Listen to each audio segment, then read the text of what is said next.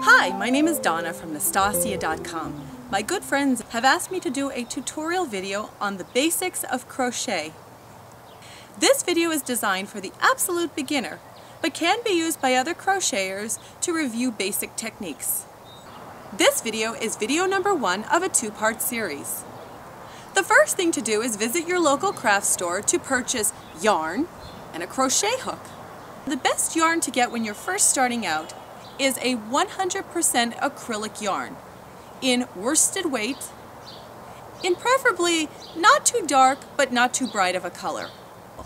I highly recommend when you are first starting to use aluminum crochet hook in size H. The stitches and techniques used in this video will help you create this basic dishcloth. Place the crochet hook in your left hand. Next, place your thumb and index finger on the flattened part of the crochet hook. Wrap your remaining fingers around the lower half of the crochet hook.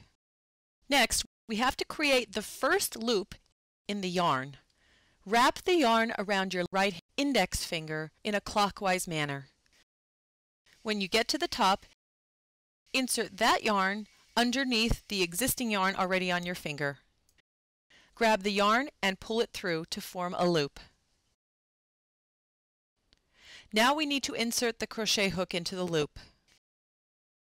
Take the yarn end to pull on it and gently tighten the loop around the hook. Holding the yarn gently in your right hand, raise your index finger to support the yarn. Put your thumb and middle finger near the bottom of the first loop to support it. The chain usually starts off every crochet pattern.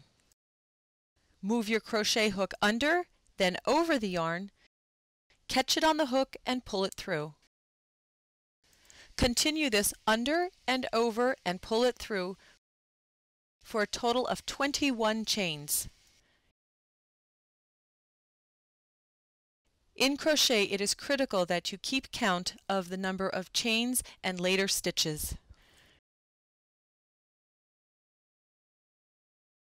After you have finished your 21 chains, we're going to begin the single crochet. The single crochet is the basic stitch of crochet. For this first row, we're going to skip that first chain. Insert your crochet hook in the middle of the next chain.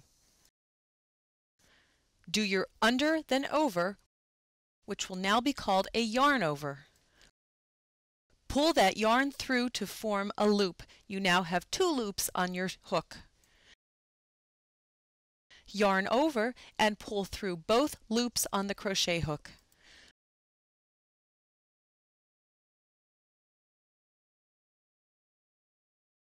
Move on to the next chain and do the exact same thing.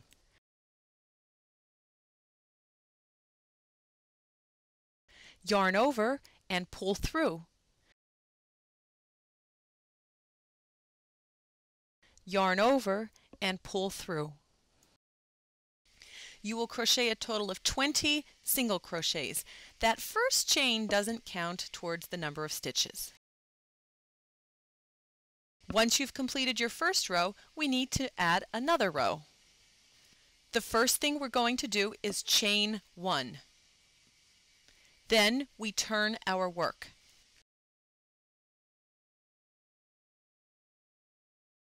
We skip that first chain and do a single crochet in the next stitch. For this second row, as well as all remaining rows, we're going to insert our crochet hook underneath the 2 loops.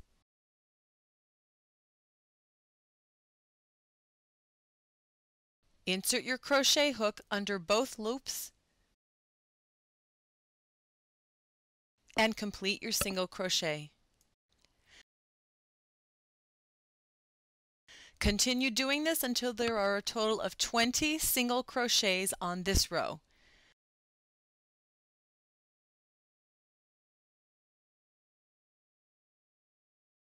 Then for the remaining rows, do the same. Chain 1, turn your work, and complete your 20 single crochets. Please realize when you are first starting out to crochet, your work might end up looking something like this. That's okay. Crochet is an art that does take practice. If you should make a mistake, take your crochet hook out, then slowly pull out the loops. Once you have removed the loops, insert your crochet hook back into the main loop and begin crocheting again. After you have completed 20 single crochets across and a total of 20 rows upward, it is time to finish off your work. Cut your yarn a few inches from your crochet hook, yarn over and pull through that tail. Now get a darning needle or a yarn needle, thread it with the tail, and weave in the ends. After you are finished weaving in the ends, now carefully trim the remaining yarn.